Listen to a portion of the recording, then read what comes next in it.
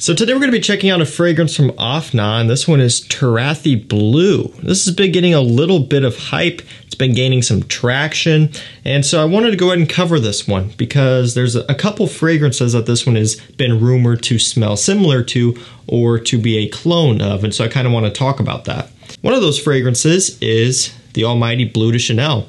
Now this would be a really nice opportunity because yeah, there are some other Bleu de Chanel fragrance clones out there, but not really too many of them are of the highest quality. So there was kind of a gap in the market there for someone to get in and put out a higher quality Bleu de Chanel clone. And if any clone brand could do it, I know that Afnan could because they have some amazing stuff. So there's a little bit of speculation there. And also Bulgari Tiger, which is a very prominent grapefruit scent. It came out in 2016. It's part of their more exclusive line. That stuff retails for like $350, so it's much more expensive. Also a great opportunity.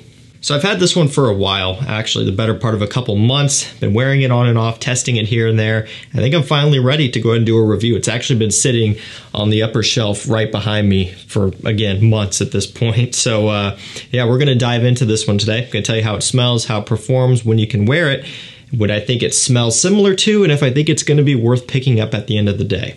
So let's start off with the most important part, and that is the scent. So, I mean, when you do smell this for the first time, especially on skin, you can kind of get a little bit of the Bleu de Chanel comparison, okay? And again, more so on skin, not so much in the air or just from the atomizer. Like if you were to pick this one up, spray it in the air, or just pick it up and just pull the cap off and smell it, you don't really get that as much. But when it's on your skin, it changes substantially. And then from that point on, you do get some of the amber, the grapefruit, and even a little bit of a smoky woodiness like Bleu de Chanel has. And so that's kind of where that comparison comes from. And you do pick up on that immediately pretty much.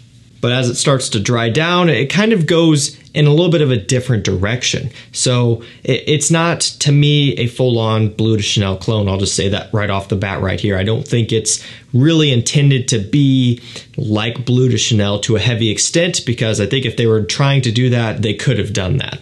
Afnan is a clone brand. They've put out a ton of amazing clones. It wouldn't be hard.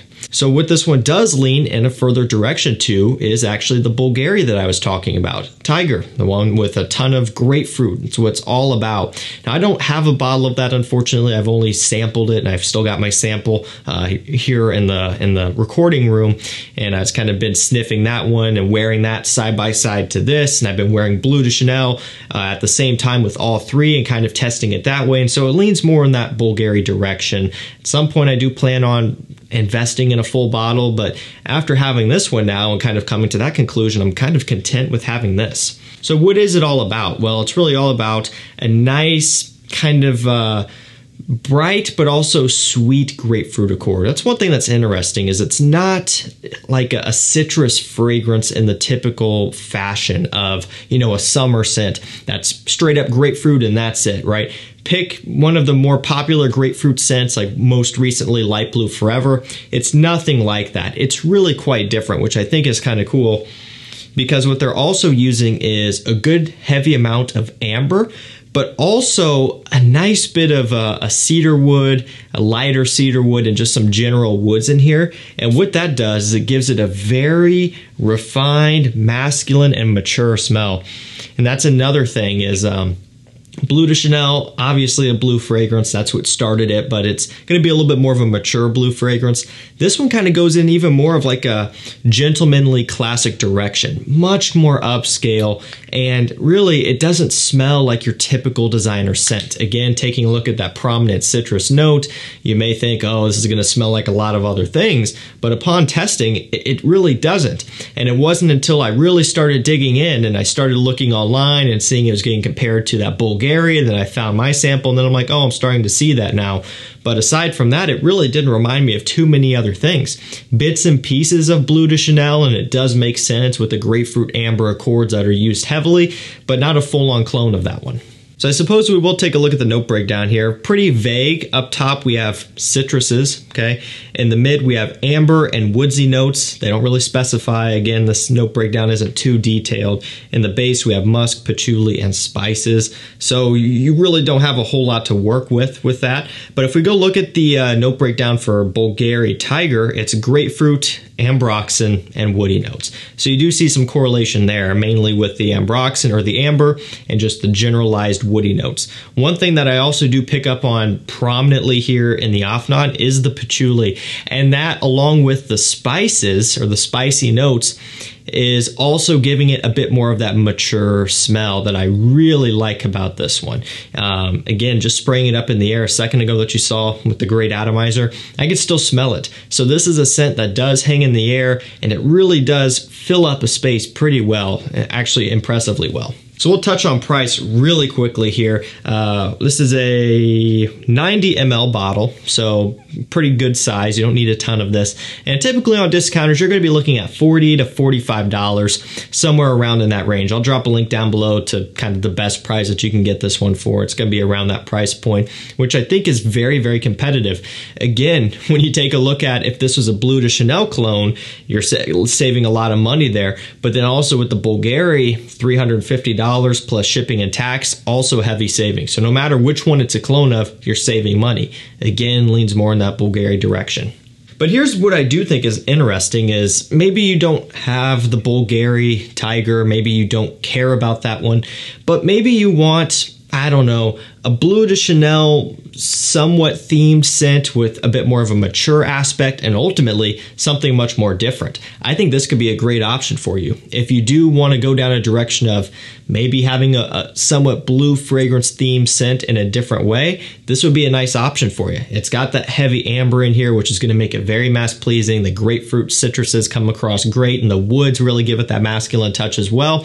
So I think this could be a great substitute for people who are otherwise fed up with blue fragrances and they're just too basic for you, but you do kind of want something that's going to be wearable and kind of give you similar results. I think this one could do great for that.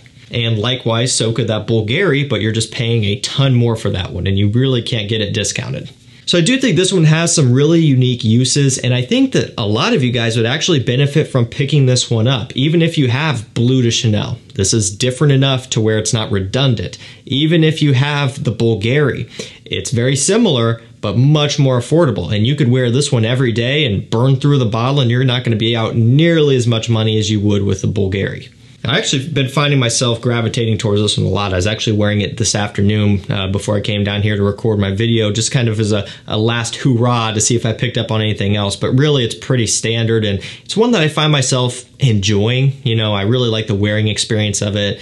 It just surrounds you with this nice, pleasant, ambery, woody, kind of sweet aroma, and I think it's really well done. Very pleasant, very easy on the nose, nothing too sharp or anything like that.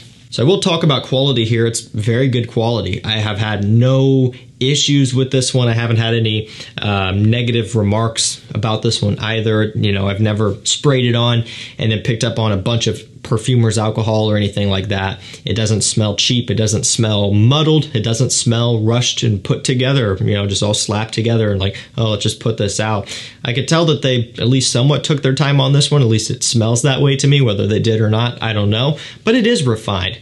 It does have a nice blend to it. The notes aren't stumbling over themselves. Everything kind of fits into its own place and is very smooth all the way around from opening to dry down. And performance, everyone's favorite part. Now, again, I need to double check. Eau de Parfum concentration here, so pretty nice solid concentration. And I've been getting a pretty solid 8 hours out of this. So it's not, you know, by today's standards, a beast mode scent, okay? But for the price, I really can't complain. If you're comparing it to Bleu de Chanel from a performance standpoint, this is going to be probably better, significantly better for most of you guys out there. And for the Bulgari, I've gotten around the same, sometimes slightly less on my skin. Again, I'm wearing out of a sample from that one. It is an atomized sample, but whether you want to argue that affects it or not, I don't know. But I just found for me about the 8 hour mark longevity-wise, and projection is strong. Not only projection though, but also again that scent trail ability. I can still smell the stuff. And I sprayed it up in the air minutes ago at this point, and it's not on me anymore. It was on my hand, and I washed my hands earlier. So it's coming from just being suspended in the air, which I find to be pretty impressive, especially with this style of scent. So that's really going to do it for me. Had it for a while, and I'm glad to finally get a video out on it. Do I think it's worth the hype? I think absolutely. And again, depending on what type of hype, it is. As a Bleu de Chanel clone, no, I don't really think it's to that level. It's not a Bleu de Chanel clone to me. Inspired somewhat, maybe, but again, more so like Bulgari Tiger. But just in general, though, is it worth picking up if you've got $45 laying around? I say absolutely. I think this stuff is very nice. And I know for me, even as we move into the cooler months, I'll probably still continue to wear this one from time to time. It's got that sweetness and that patchouli and the woods to kind of make it hold up in cooler weather also. That's going to do it for me. I will drop a link down below for you again so you can pick it up. Also posting deals on the community tab every day, multiple times a day. Some great stuff going up over there, along with cash giveaways and all that stuff. So make sure you get subscribed. We're on the road to 200,000. It's a little ways to go, but hey, we're getting there slowly. And I appreciate you guys supporting the videos and getting subscribed and all that stuff. Thank you so much for watching. Stay safe, stay healthy. We'll see you tomorrow with another one. Take care.